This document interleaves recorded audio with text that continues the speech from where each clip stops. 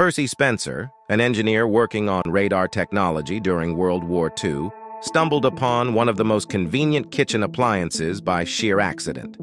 While testing a new vacuum tube called a magnetron, he noticed something odd. A candy bar in his pocket had started to melt. Intrigued by this unexpected occurrence, Spencer began experimenting by placing different foods in front of the magnetron. He first tried popcorn kernels, which to his amazement began popping all over the room.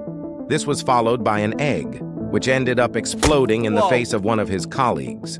These peculiar experiments laid the groundwork for a revolutionary new cooking method. Spencer's curiosity led him to fashion the first microwave oven, a large metal box roughly the size of a refrigerator.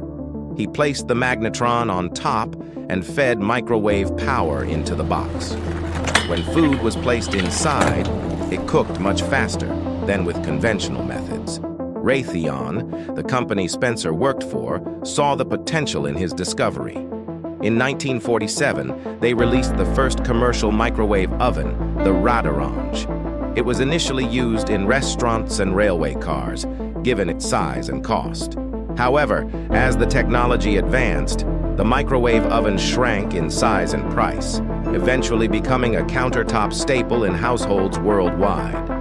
Spencer's accidental discovery not only revolutionized cooking, but also demonstrated the serendipitous nature of innovation.